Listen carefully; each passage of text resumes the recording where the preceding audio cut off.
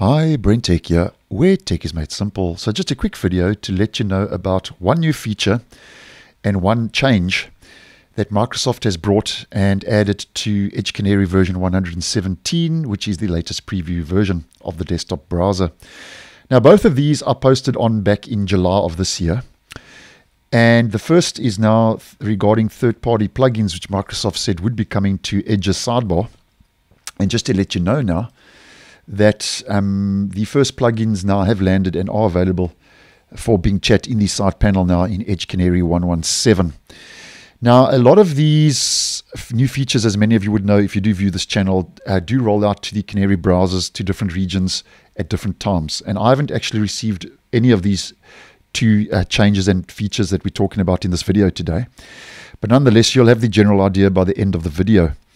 Now, the first is if we head to our customized side panel and we open that, the plugins will be found in about this location on the customized side panel page.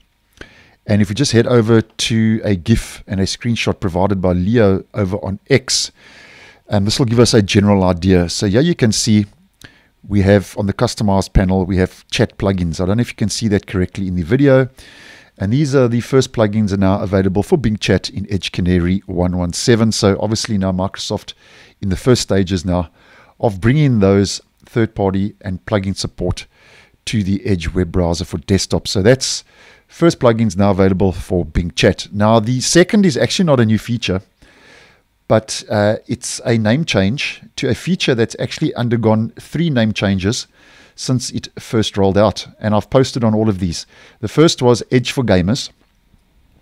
Then the second was Gaming Loadout, which I did post on in July as mentioned, and I'll leave that video down below because it will just give you a whole lot more information regarding the feature. And now Gaming Loadout for the third time now has been called and has received a name change to Gamer Mode.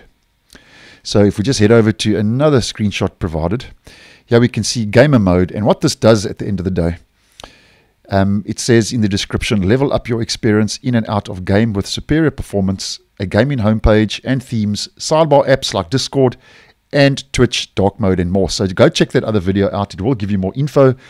But it seems now that Microsoft has been battling to actually decide on what to call this. But I actually think Gamer Mode seems a little bit more practical, and I think this may stick this time after 3 name changes. And just to put this all into perspective and context where this will appear in the settings when it does roll out, and if it does roll out to the stable version.